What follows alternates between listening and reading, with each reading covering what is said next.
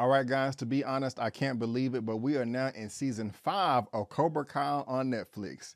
Is it any good? Does it hold up like the rest do, or is it starting to become a watered down mess? Let's talk about it. My name is Brandon Keith Avery, and this is just my opinion.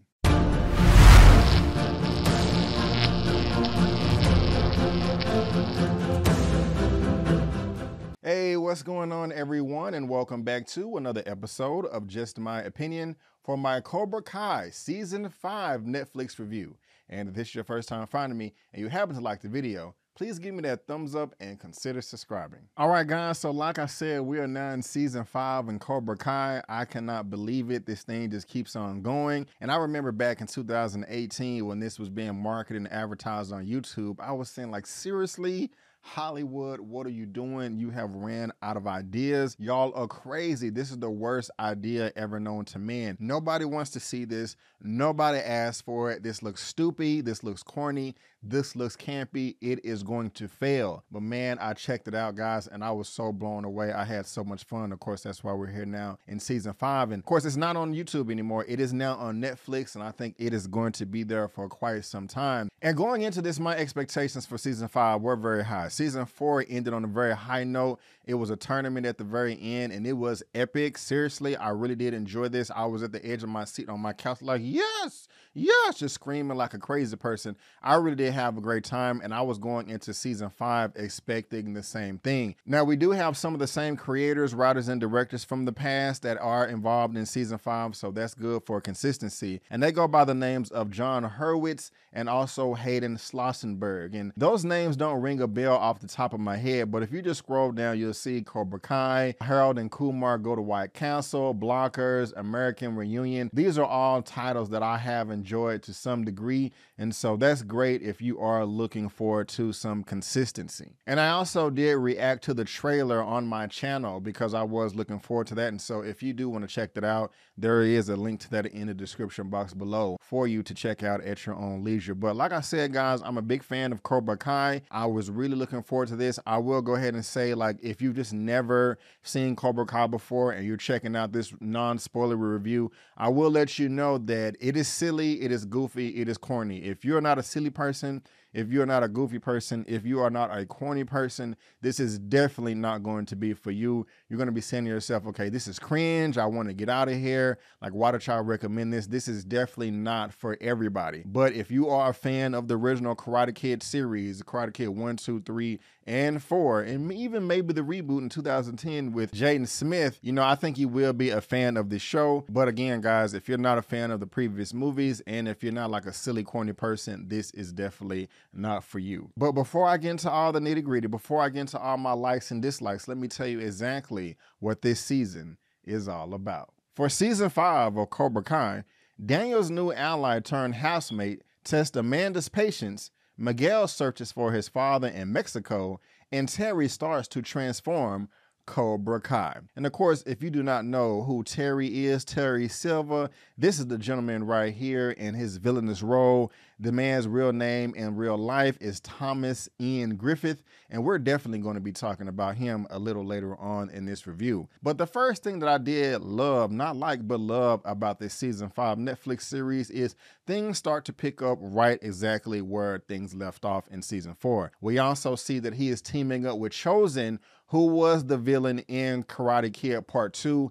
He is back as well, and there are also returning characters. So that's just a great thing right there where things just started being picked up where they left off. And what I like about it is, while these are new stories that we're getting into, they don't linger on. We have 10 episodes in this season. Some of the episodes are shorter, coming around 28, 29, 30 minutes. Some are a little bit longer, coming in at 35 all the way up to 40 minutes. And that's just fine. But when we're getting these new stories, these new plot points, the story is not lingering on from episodes 1 all the way to episode 6 or 7. These new stories are being capped off at the end of episode 1 and sometime at the end of episode 2. So you're getting something fresh each episode while it's also being serialized as well. And I think they did a great job of balancing all of that. And what I like about this is whether it is returning characters, older characters coming in for the first time, or new characters that you've never seen before, every character does have their own story. Every character does have their own arc, and every character grows. And what I like about it is some of the established foundation characters, while you are rooting for them, you may have a completely different mindset from them that you did in season 4 to now in season 5. Some of them are wrong. Some of them be like, wait a minute, you're going about this the wrong way. I do want you to win and I am on your side, but you are out of your character right now. And you need to get back to the person that I knew, that I loved before, that I can really root for, because right now you're making a lot of questionable decisions. And that is not just one character. It is a few, whether it is children in the show or the adults. And I like how they split that up as well. That's great too. And I really like the way that Daniel LaRusso is being affected by his loss in season 4 as well. He does not necessarily know how to handle it, and it is really exciting to see him go throughout each of these episodes trying to find the best way to move forward. We also see, like I said, that he is not always making the best decisions, and we see how that is affecting his family and all of his friends and loved ones. And it's not a good thing, but does add a lot of tension and drama to the show, which it really needs sometimes, aside from it being corny and goofy all the time, and I'll get to that in a second as well. But I have to say, Daniel is kind of coming across as a hater big time, and he needs to be checked for that, and I like that too. And another great thing is this Netflix series is still full of surprises. You're probably saying to yourself, okay, hey, we're in season 5 now. How much new things can they introduce us to that doesn't seem like we've seen it before? And they do that, guys. There are a number of surprises, not only with characters popping up that we've never seen before, but from the past. And guys, there are new alliances and new team ups between certain characters that I never thought would happen in a million years, and it makes it that much more entertaining. And again, fans all around the world that are into this show, we keep saying, okay, y'all brought this character back. How about you bring this character back from Karate Kid 1, 2, 3, or 4? And they continue to do that. And it's unpredictable as well, even though you can possibly predict, okay, I bet this character is about to pop up right now. You still don't know which way they are going to pop up and how much weight they're going to have in the show. And for it to be that mystery behind it again, it just adds another value to the entertainment of this series, and I loved it. And another great thing, guys, they are expanding the lore. They are expanding the story. They are expanding the universe. And I don't necessarily want to say exactly how, because I don't want to spoil it for you if you don't want to be spoiled. But there is still so much more story that they can tell in future seasons, and that is not even revealed at the end of the season. When you get to about episode 6 or 7, you're like, oh, okay, I see where you're going with this, and I like it. And again, it just opens up the door for more characters, for more characters to come back from the past, and that really does get me excited. And guys, I love not just expanding the universe moving forward, but expanding it going back as well,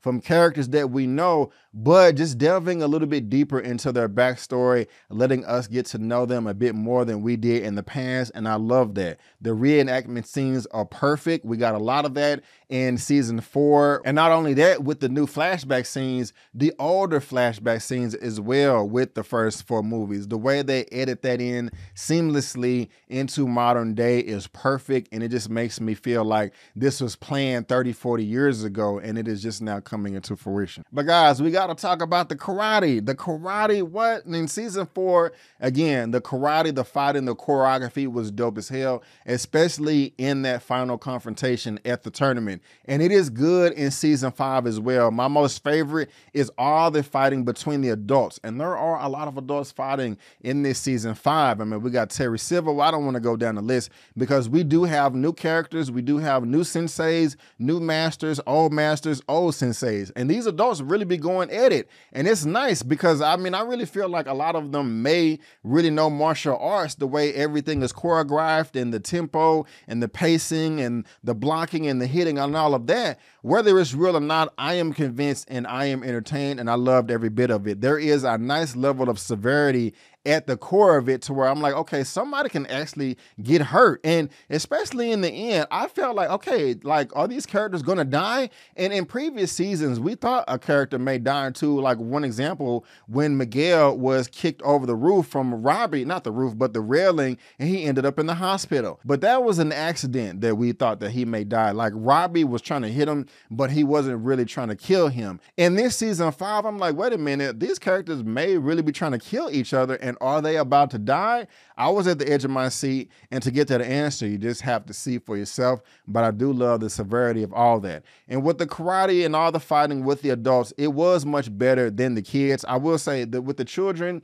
it was still good and it was entertaining. And some of the characters do step it up a bit, but it wasn't as good and it wasn't as polished as it was in season 4. But I'll talk about that in a second. But again, the adults, they were fire. They was kicking a lot of ass. Now, we got to talk about Terry Silver, the guy from Karate Kid 3 coming back, Mr. Thomas Ian Griffith. This man right here was the best in the whole series to me. He is conniving, he is sinister, and he is also charming. I mean, he's just a great overall villain. And it's interesting, when I scroll down on his filmography right here and look at all of his work, of course it says The Karate Kid right there, or Part 3 in 1989. We have the Cobra Kai right here, 21 and 2022. The last thing he was in 2007, the kidnapping, a TV movie. I've never even heard of that before. And so it's been a while since he's had some work. And so I'm really glad that he got the phone call or the email, or his agent hit him up or whatever and be like, hey, they're doing something with Cobra Kai. You was in Karate Kid 3. We want you to come back, because he's doing a great job. I mean, the acting is great. His story is great. His karate, his martial arts, choreography, all that is great. And so I just got to give it up to Thomas Ian Griffith, you know, because I think he did a great job. And like Daniel LaRusso and everybody else, they did a great job too. He just stole the show, in my opinion. And guys, again, I talked about the silliness and the corniness and all of that, and it is still here. Like, I was laughing my ass off with just some of the on-the-nose, corny, goofy, and silliness that is in this show. Again, if you do not like that type of stuff, this show is not for you. But I ate it all up. I loved it. I loved it. I loved it, for the most part. And while it's goofy, campy, and corny and all of that stuff, they still do a great job of making it serious with the dramatic music and the score. And I'm just like, man, they are really just embracing this corniness, going from corny, going to serious, just like that. And it's working very, very well and resonated with me too. But now, guys, let me transition to some things that I really didn't care for in the series. I just talked about the good, but now let me talk about the bad. I will say that I thought episodes 1 through 6, or maybe episodes 1 through 7, was absolutely perfect.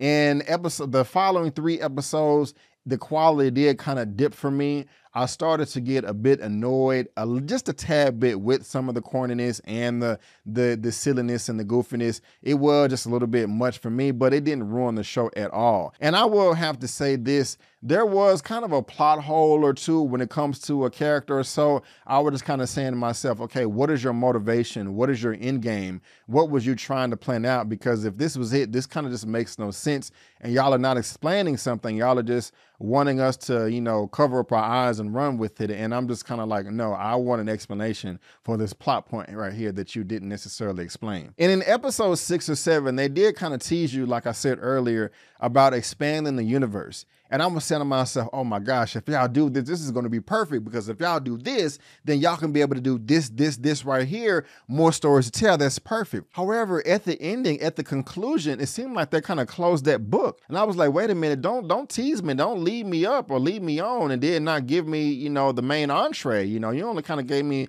little half of an appetizer. Now, they could still go there, but it's just not as clear as it was earlier on in the season. But the main thing I will say is this, is there were just a few moments of corniness. You know, there was just a little bit much. And I will say that the conclusion of the series, the finale, it just was not as strong as it was in season 4. It was still good. It just wasn't as strong. I mean, at the end of season 4, I was in there like, yeah, oh my God, this is amazing. I can't wait to season 5. And I can't wait to season 6 either. But I mean, it just, you know, I don't want to say anticlimactic because, you know, in the conclusion, there was some things that was badass. It just, as a whole, if I have to say the way that season 4 concluded and the way that season 5 concluded, I just have to give the trophy to season 4. But season 4 was amazing to me. And again, guys, I'm not saying that season 5 is bad. It just, the first 6 episodes, so the first 6-7 episodes